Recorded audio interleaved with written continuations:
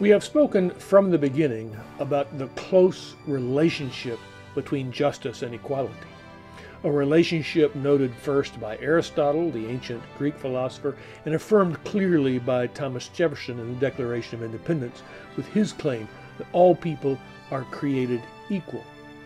We've talked about some of the ways in which we are thought to be equal or the same, and the related rights that we have in relation to those particular ways that we are the same.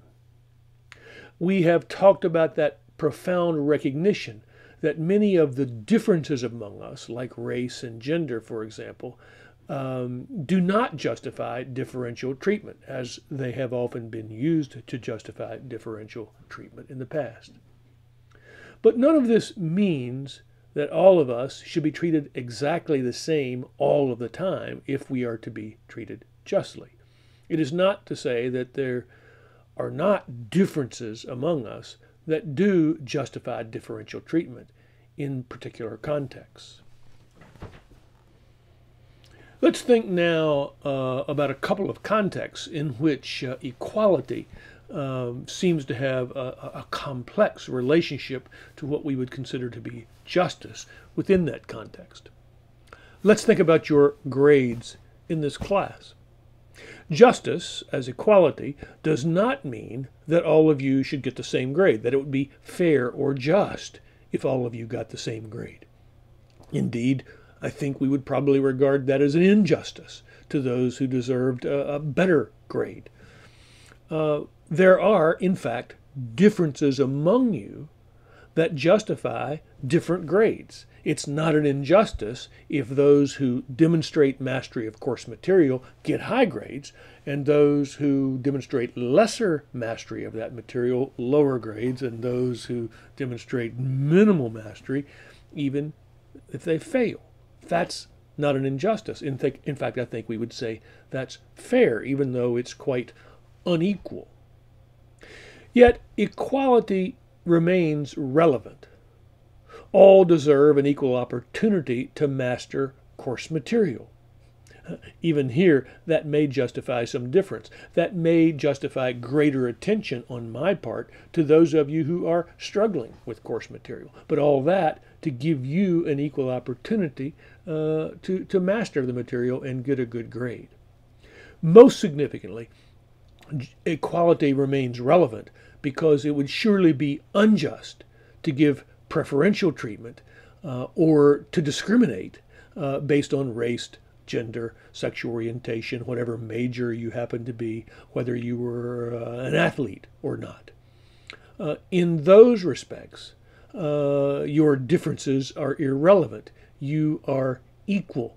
You should have the same opportunity to succeed or to fail. Let's also think about the matter of income. Justice and equality may not mean that all of us should get the same income, that it would be just for all of us to have the same income, or that justice requires that all of us have the same income.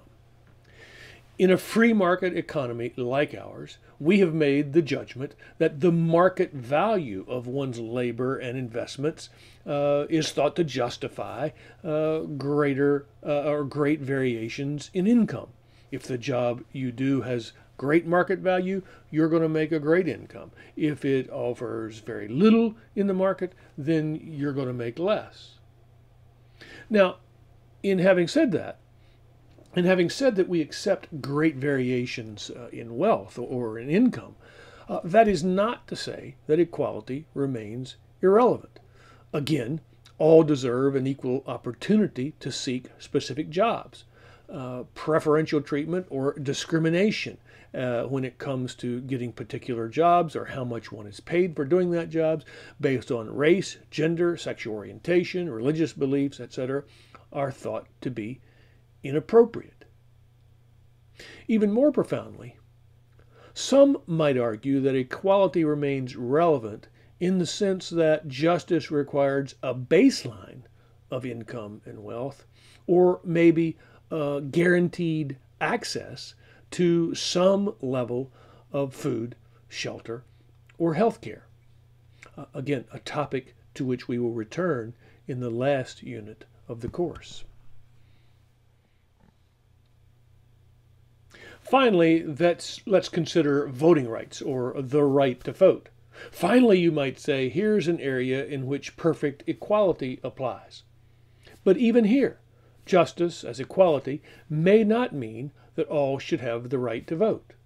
We tend to believe that one's age is relevant. If you are under 18, you shouldn't have the right to vote. If you've committed a felony, you've lost your right to vote. And we're debating as to whether those voting rights should be restored once you've paid your penalty. Surely citizenship is relevant. Only citizens should be allowed to vote. Non-citizens are prohibited from voting. Still, even here, equality surely remains profoundly relevant. Denial of voting rights based on race, gender, sexual orientation, religious beliefs, income, all are thought to be unjust and a violation of justice as equality.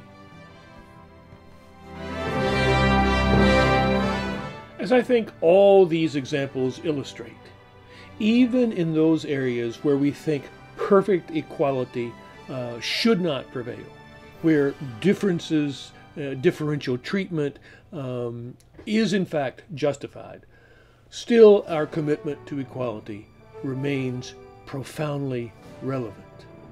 Just because we tolerate different grades, different incomes, some people voting and other people not voting, none of that means that we are not fully committed to human equality, fully committed to that profound idea of Thomas Jefferson that all human beings are created equal.